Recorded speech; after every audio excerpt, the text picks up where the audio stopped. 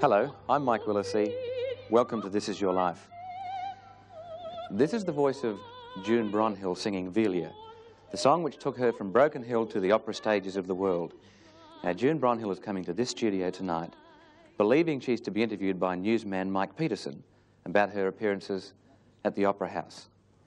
I would like everyone in the audience to be as quiet as you possibly can, because you're going to be part of the surprise. And I want you to watch as Mike Peterson sets up this interview situation. And then I have my opening night of Merry Widow on the Friday night. Oh, so you've hardly got time to stop and I've take got time breath to at think all. about anything. Just before we get underway with the business side of the news interview, have you met Mike Willesee? Have I met you? I don't think so, June, but I'm delighted to meet you. Hello, Mike. And June, I have a surprise for you. Why? Because tonight, June Bronhill, this is your life. Could be good.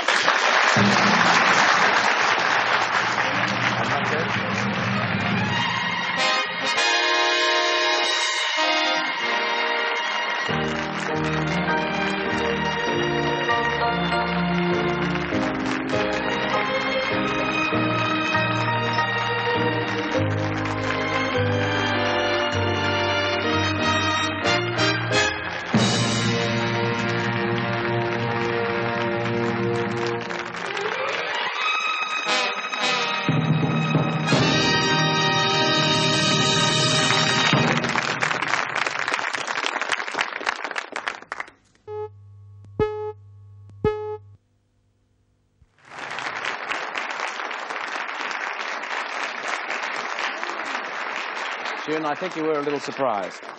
I don't think I was surprised. I think I was shattered. I couldn't believe it. Well, June, we're going to review a lot of important episodes in your life and a lot of important people in your life tonight, and we thought that you might like to share these moments with a young lady from New Zealand, Biddy, Carolyn Jane, who's flown especially from New Zealand to share this with you.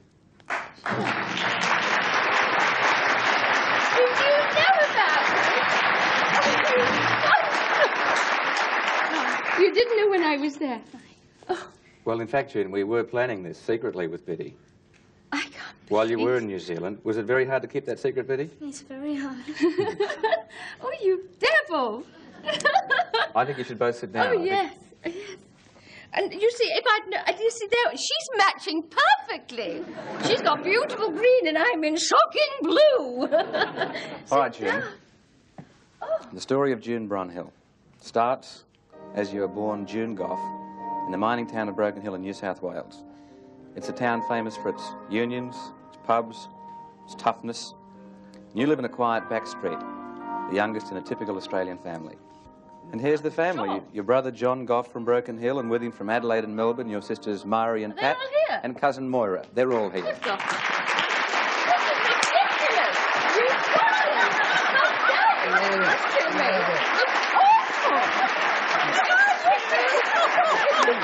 It's awful. I can't even hear that pleasant smell.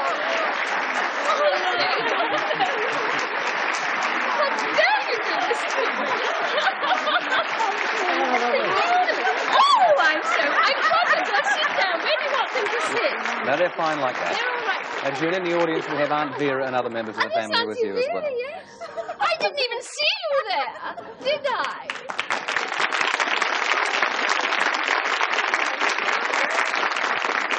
All right. Oh, I'll see them all. I'll see them all. Oh, honestly. Oh, you wait, Jeffrey Bell. First question to Mari. Just sit. First question to Mari. Now, this is going to be interesting. Mari, Yes. what do you remember about the childhood? Well, what about our lovely picnics at Penrose Park? Oh, We yes. remember with Mum and Dad. What about the camel rides? The camel rides. Yes, don't you remember? Well, I don't really remember them. Did I ever get up on one? Yes, of course Did you I? did, yes. I don't know how I managed it. I can't even get on a horse, let alone a camel. Well, they Pat, get what- down. What were your memories, Pat? Oh, Sundays. Oh, Sundays were marvellous days. I loved the Table Sundays. tennis. Yes. Sing songs around the Chinese piano. checkers and Yes. sing-song. They were fabulous days. Dad used to play the piano, Yes. and the neighbours around the place and the block would come in every Sunday night, and we'd have a terrific sing-along with the crowd. I think your fathers used to give you threepence each to go and spend. Do you remember what you did with that? Red lollyballs to paint our lips. Red lollyballs. We used to lick them and paint our lips and do all that bit. And we used to traipse across Broken Hill every Sunday. One Sunday, Moisey would come over to me. The other Sunday, I'd go over to Moisey. And we'd trundle along with our prams and our dolls. And we'd stop off at the shop without sixpence for me and threepence for Moisey. And we'd buy our lollies and we'd arrive there about half an hour later. We'd play mothers and fathers. And Well, the family of June Bronhill, it's been great to have you take part in This Is Your Life tonight. Thanks for joining us. Thank you. This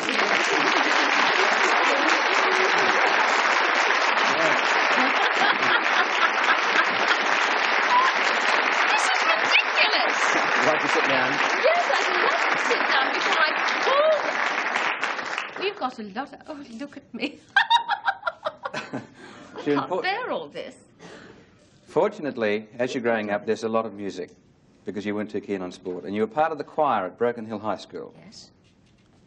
We had a wonderful music teacher, Marjorie Earnshaw, and we were so good we won the New South Wales competition twice. That's your high school friend who still lives in Broken Hill, Josie Bock. Now, Mrs. Josie Peter here? Rayner.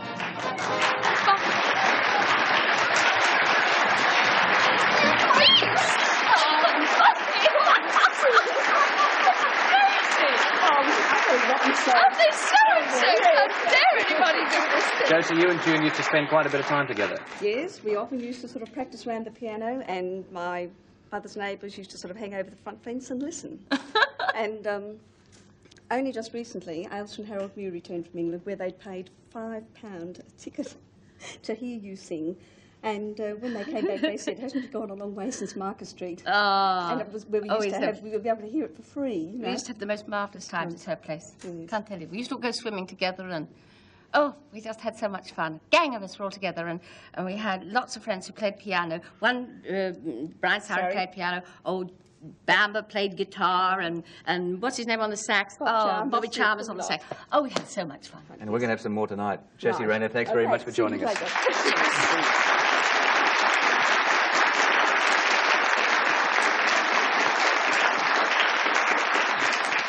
June, your family moved away from Broken Hill before you get your leaving certificate. The problem now is how you can finish your schooling, so you apply for a scholarship. To get the scholarship, she declared that she wanted to be an architect. And that's the voice of a man who really knows you, June, your high school teacher who happened to marry your older sister, Barbara. Yeah, Sam Copeland. Sam.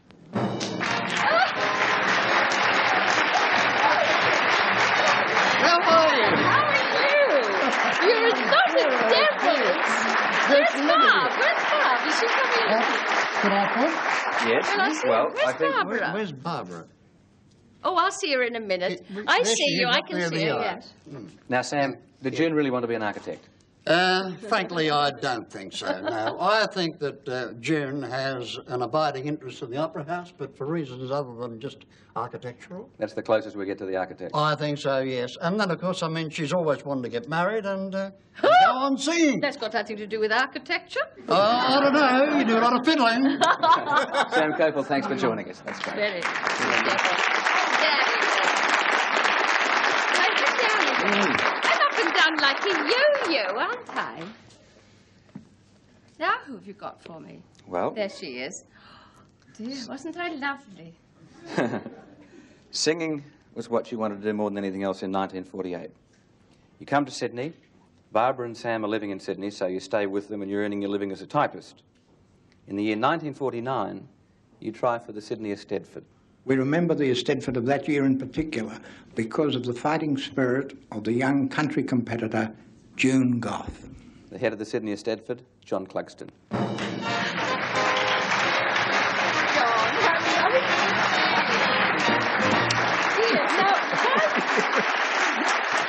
You're phoning me today about something entirely different.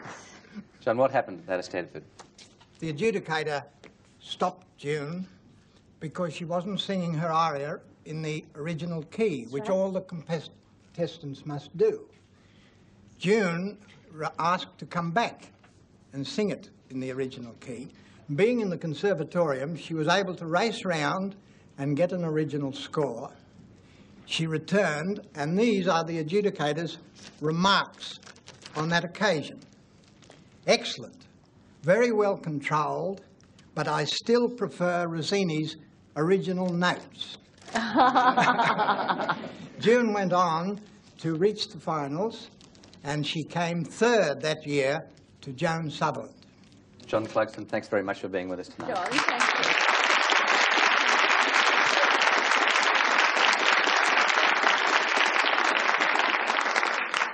Well, that was a remarkable feat, June, for a girl who had such little formal training.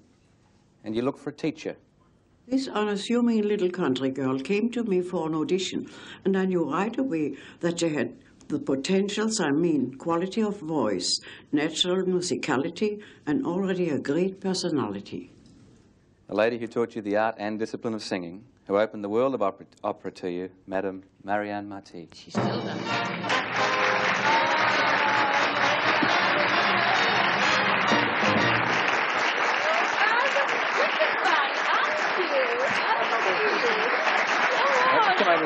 She's fantastic. I think so. Yes, I think you'll sit here a minute. This lady, this wonderful, wonderful lady, still teaches me all the time, and without her, I don't know what I would do musically. Like Sit sit here, down? my darling. Here. All right, I'll sit down and you sit here. There you look are. lovely. Thank you. So do you. Now, Madame Marty, you shaped and moulded this young singer. Yes, I did. We worked very hard together. Very hard. We still do. And she was so cooperative and never inhibited. So after 1 year, I thought she was ready to win the Sun aria. And I was right. You were right. June, this is the year 1950, just 25 right. years ago. Madame Marty, I believe, June studied with you for another year. Yes. And sang at the National Opera. That's correct. When you thought she was ready to go abroad, you also thought she was ready for a change of name. Yes, I thought that Guff was not good popular sounds for a singer. And so I doodled around. We didn't find anything right, really. And one night I rang her up and I said, where have you been born? And she said, in Bronhill. And I said, wait a moment, Bronhill. Bronhill. And I got it. That was it. That's how I became Bronhill. June, your next step then is to go abroad to study, Yes. but you have no money. Where is it to come from? Well, that's where the legend of June Bronhill from Broken Hill begins, and we'll find out about that in just a few moments.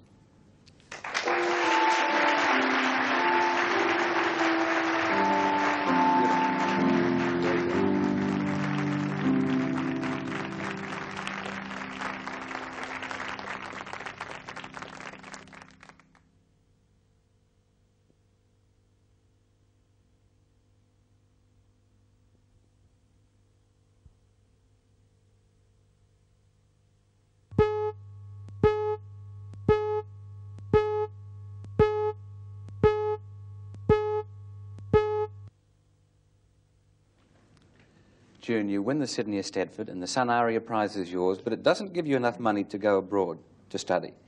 You need money for the boat trip and for the tuition in London. And the answer to your problem is to come from Broken Hill, and here is the man who spearheaded the fundraising committee to help you get to London, Bill Welsh.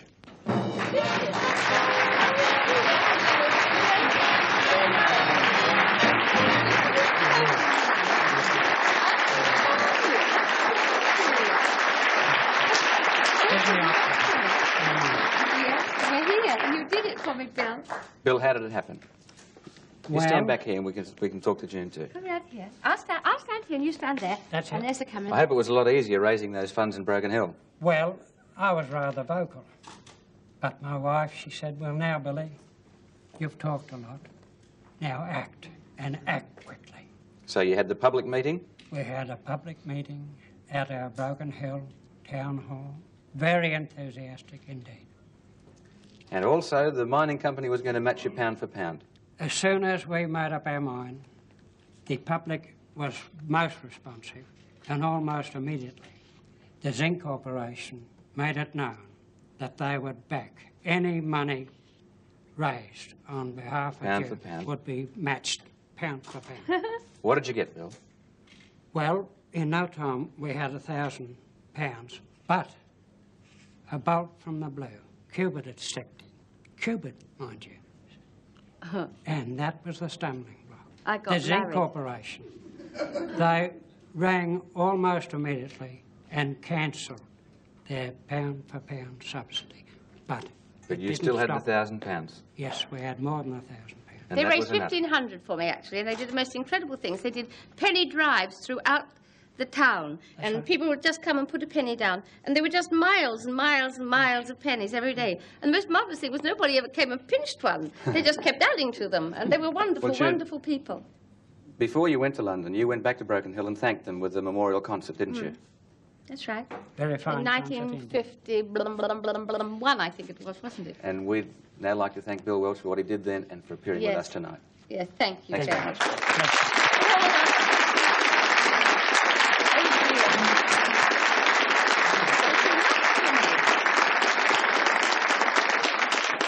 June, a great teacher, Dino Borgioli, whom you wanted so much to study with, takes you as a student.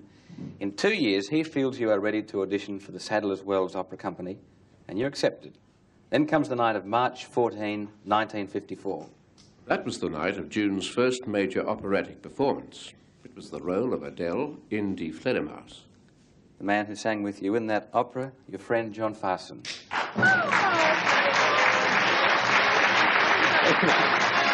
Wrong way, lovely to see you. Now, John, what did the critics say about that performance? Well, I saw you on the monitor earlier tonight, June. You were absolutely shocked. But June strode onto that opening night for her first London performance without a tremor.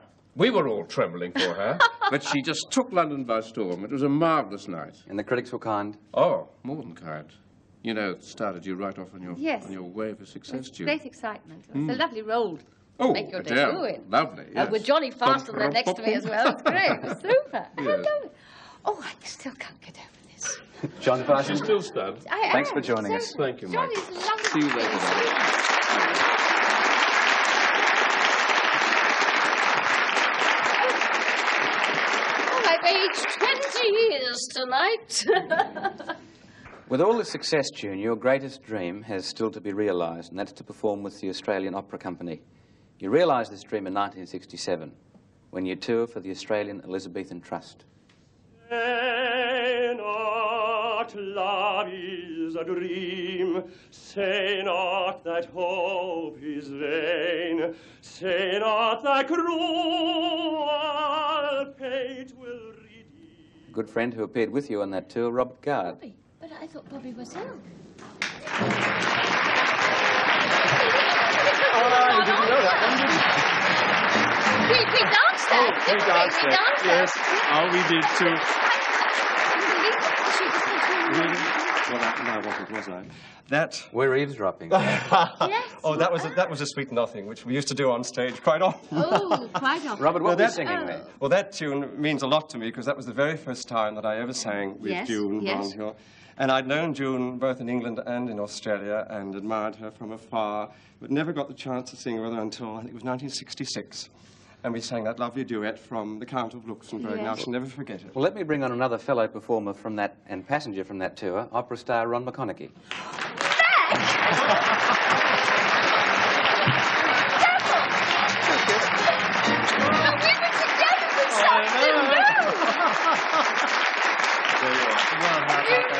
You didn't let on a thing to me. Well, I'm not going to spoil the fun. Oh, wait a minute, No, I but wonder, it- he didn't let on about that, but I wonder if he would let on about a certain night in the car on that tour. Oh, the car.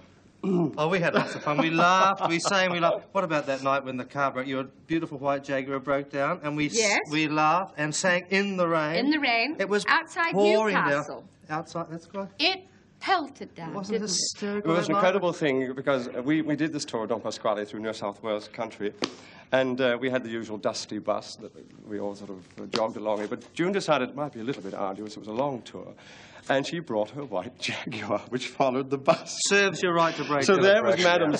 Madam sipping iced coffee, no doubt, in the white Jaguar. Only a star could do that. and get away You're with going to be it. joking. Ah, it was wonderful. Robert Gard, Ron McConaughey, thanks Oh, very I much for can't joining us. believe today. it.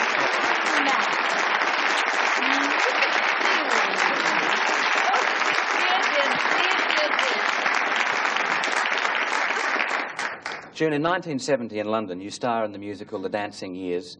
One night you collapse on stage. The doctors find that it's a growth so close to the optic nerve that surgery carries a high risk of blindness. What happens when you face this major obstacle to your singing career, we'll learn in a few moments.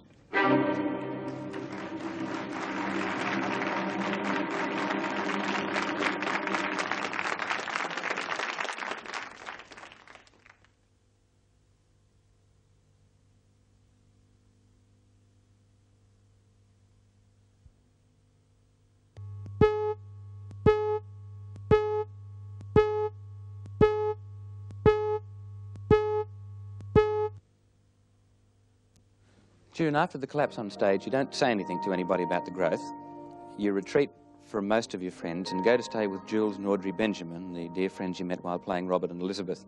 You make your way every day from their house in London to Croydon, to a hospital where you get cobalt treatment. It's the only hope to save your sight and your life, I think. In 5 months, however, you find you're on the road to recovery, and the critics say you're singing better than ever. And now, 4 years later, you return to Australia.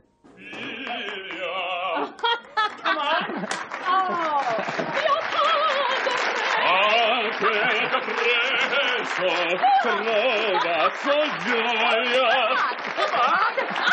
How can I sing with you? That bit you sing on your own. If you'd sing some of the other bits where I sing with you, I would. Oh, I like to hug it too. Oh, all right. All right. Oh, quanto amore. Mia vita sei. And June, here's yet another surprise from you, from your world of music, your friend Tommy Tico. Come here.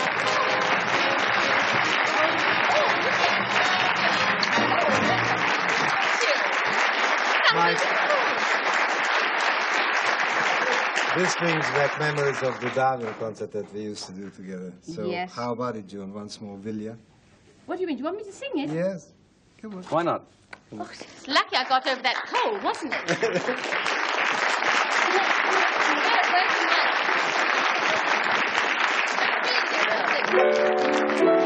it?